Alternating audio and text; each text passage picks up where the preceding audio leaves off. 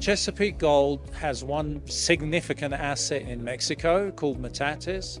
It's over 19 million ounces of gold and over 500 million ounces of silver in the state of Durango.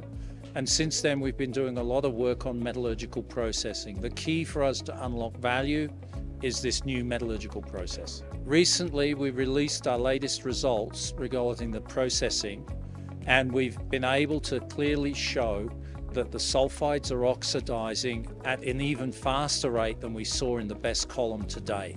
The physics of how you do it, we borrowed from the copper industry. They've been doing it for over 30 years. This technology, once we prove it through, it will change the gold industry the same way it did in the copper industry 30 years ago.